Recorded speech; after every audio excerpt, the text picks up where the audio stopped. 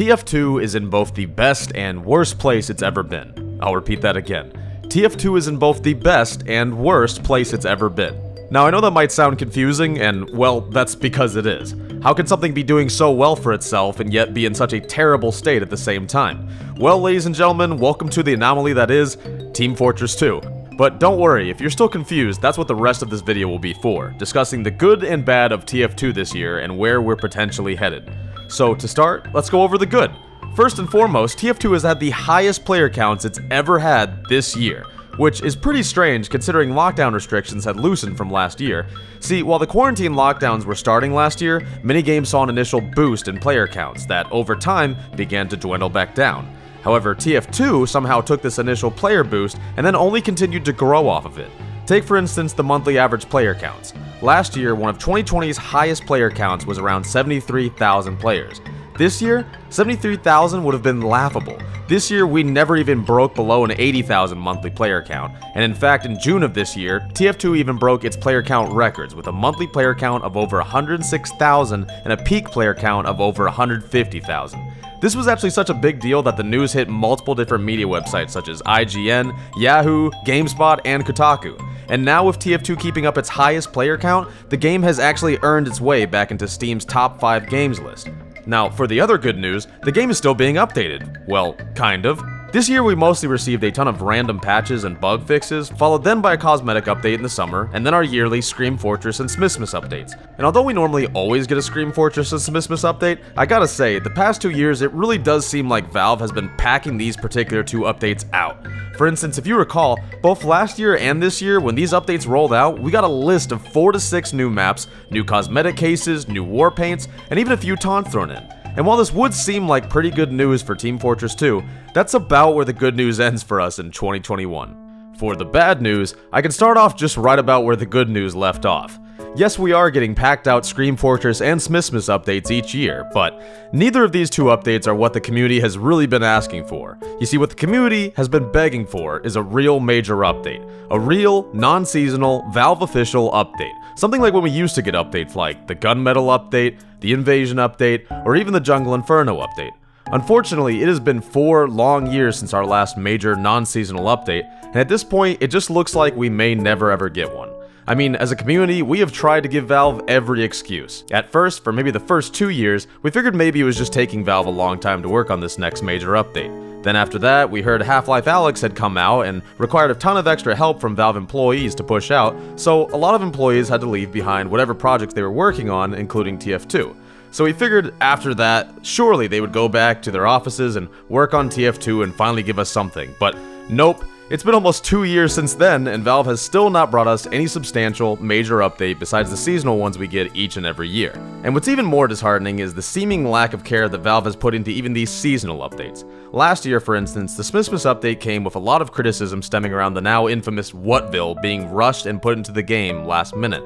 I mean, it's no secret, Valve doesn't produce any of their own maps anymore, so they rely solely off of community-made maps. However, if they're going to continue doing this, they should at least test these maps out for themselves and give map creators plenty of time in advance to fix any bugs that they might find.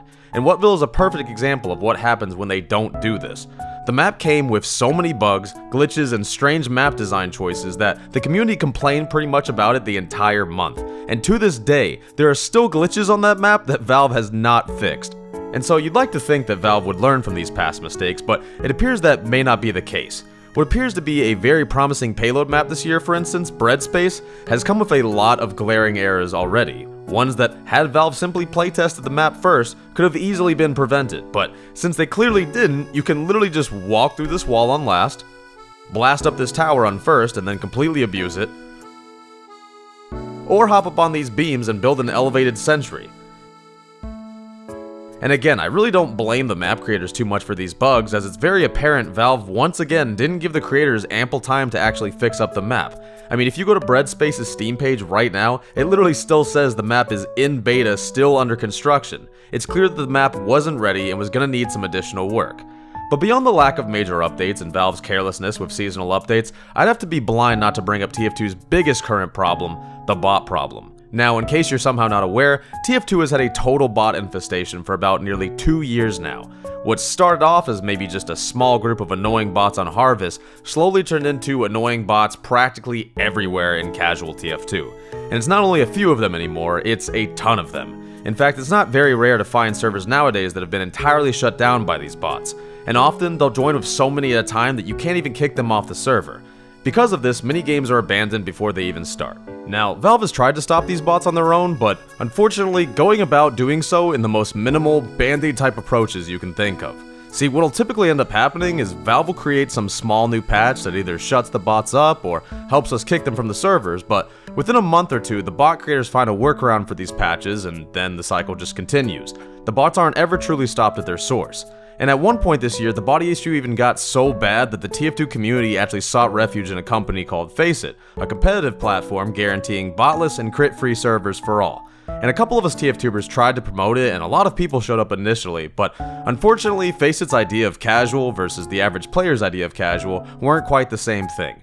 Now, they did mention working on a more casual version of casual, but by the time it was being announced, it was already just too late, as players had largely abandoned the platform. Maybe someday, if the bot problem never does get better and Faceit actually does create this casual, we could try it out again, but until then, we're pretty much just stuck either waiting for Valve to fix the problem itself, or sticking to community servers, or just skipping from game to game to game to game until we finally find a playable lobby.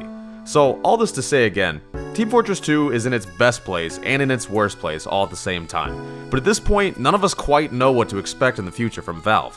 Maybe they'll finally realize TF2's player base has practically doubled since its golden days and could be worth giving another shot at major updates. Or maybe in 2022, Valve will finally solve the bot problem and we'll never have to worry about bots again. Or maybe Valve will continue just making small bug fixes here and there year-round and continue releasing these seasonal updates like clockwork. We don't know, but at the moment that's what it's looking like. But all we can do as a community is stay strong and continue pushing on like we've always done. Honestly, if you really look at it, the community is always what's kept this game alive. The community, the modders, and everyone's creativity. And I mean, hey, as long as stuff is constantly flowing through the workshop and Valve at least updates this game seasonally, TF2 YouTubers will always still have content they can make for you guys as well. But hey, here's to next year being an even better year for TF2 than this year. And hey, maybe this year we'll also get a permanent map thrown into casual just like how Pier was last year. My personal pick for this year would be Altitude, since it's a really well done map and Attack Defend would still have a slot open for it.